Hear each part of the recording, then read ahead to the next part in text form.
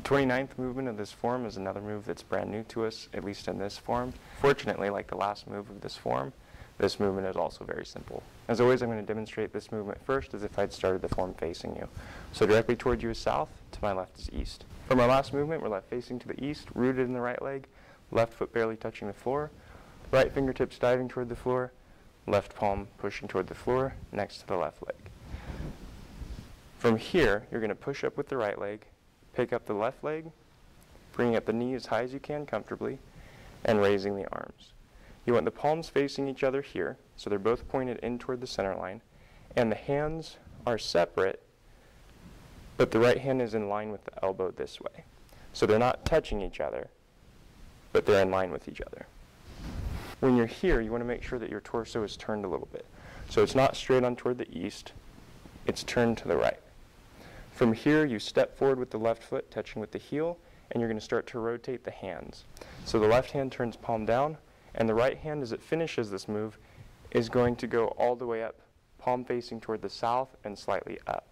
So you start that rotation as you step out, and the left hand just turns palm down. Now the left arm's extended almost completely straight, so there's just a slight bend in the arm, and the right arm is bent more with the body turned so that the hand lines up with the elbow. So from here, step to the east, hands start to turn.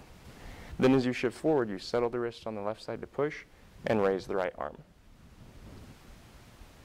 Let's run through that again. Facing to the east from our last movement.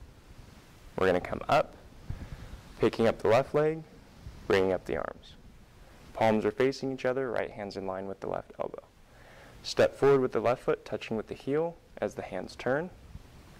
And as you shift forward, settle the left wrist to push and lift up with the right hand. Now I'm going to demonstrate as if I'd started the form facing this way. So this is south for me, directly away from you is east. Our last movement of the form left us facing east. From here, you come up, raising the left leg, bringing the arms up.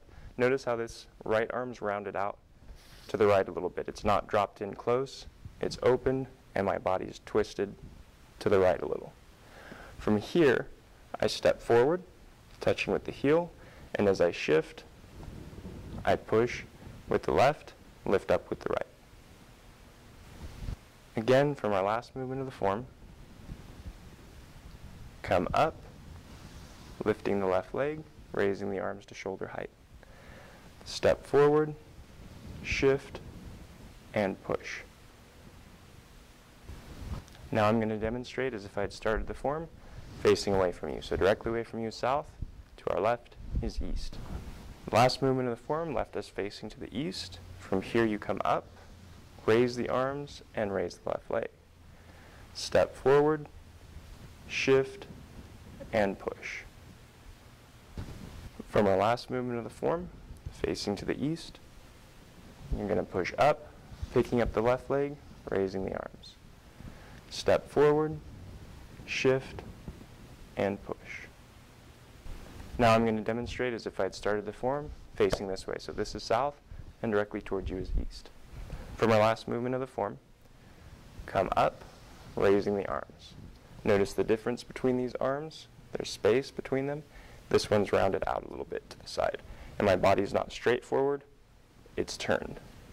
From here, I step forward with the left foot touching with the heel. As I'm stepping, I'm going to turn the hands. And then as I shift, I just extend and push. Again, from our last movement of the form, needle at seat bottom. Come up, lifting the left knee, raising the arms in front, making sure the torso is twisted to the right side. Step out with the left heel as you're stepping, turn the hands so that the palm is down with the left hand. This hand is starting to rotate into position here, but it hasn't really raised much. And then as you shift forward, this one finishes, raising up, the right hand goes up, and the left palm settles. Again, from our last movement of the form, sink down. Our new movement starts here. We push up, lifting the left knee, raising the arms. From here, the palms are facing each other. I'm going to step forward with the left foot, and as I step, I turn the hands so that the left hand turns palm down, and the right hand starts to turn palm out so it can finish turning as it goes up. So from here, I step, turn the palms, shift, push. For a closer view of the hands, from our last movement, we have the right hand fingertips toward the floor, left hand palm toward the floor. As they come up, they're going to lead with the wrists. So they aren't just coming up with the fingers forward, the wrists are leading, and the fingertips are tilted down slightly as they come up. So as they come up with the fingertips tilted down slightly and the wrists leading, you turn the torso to line the right hand up with the left elbow here. So I'm not coming up this way, I'm coming up this way. So my right shoulder drops back, my left shoulder pushes out a little bit so that there's this difference in the hands. Once I'm there, the hands are going to rotate as I step. So this one's starting its path up, and this one's just turning so that the palm's toward the floor, that way I can settle the wrist as I shift forward. So I have the push here and the lift on this side rotating up. Again from here, step with the left. As you're stepping, start to turn the hands, and then as you shift, push. That's all for the 29th move of this form. As always, I hope you found this video very helpful. Thank you for watching.